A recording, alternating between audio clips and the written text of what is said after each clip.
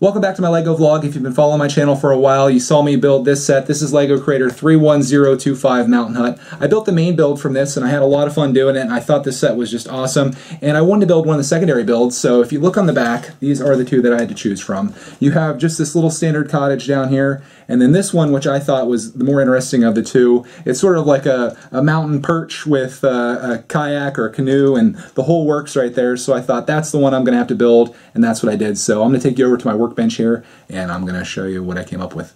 Here's the finished build. I think I'm going to call this build the mountain perch, since there's a little cabin that's sitting up on top of these rocks. It's sort of like a perch. This is a much smaller build than the original mountain hut. Here's all the pieces that were left over. I keep everything in a bag, just keep it organized. There was a lot left over, and it went a little bit quicker in building, and it is just as high quality as the original mountain hut.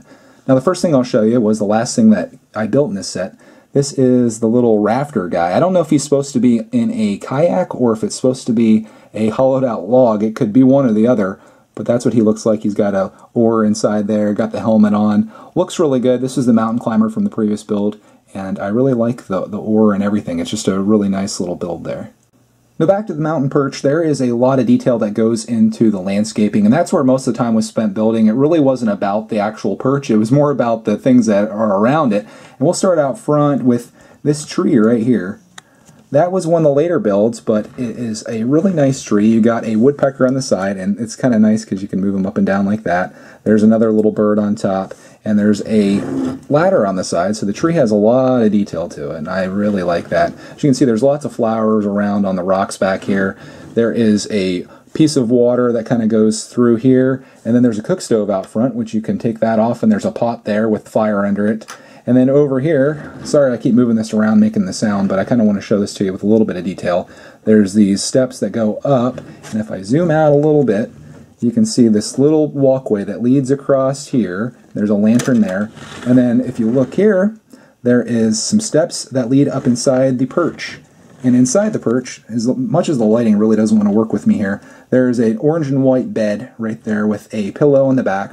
And then beside that is a cook stove. There's really no room inside this place. This is what you would really call a tiny home, because there is the bed and there's a cook stove. There's a little coffee cup that's on top of that. On the side there is a doorway, but there's no door. And then it has that log cabin kind of feel to it with the interlocking wood that goes up and down, mostly logs. And then on the front you have a window which opens and closes. And if I come out just a little bit more, you can see a detail right above the window. I don't know if that's supposed to be some horns or something. And then on top there is some moss and stuff growing up on the roof. And that is pretty much everything about this. It kind of just goes around, and most of it, like I mentioned, was all about the landscaping, so the tree and the stuff out front. But overall, not a bad build, kind of just a lot of building up.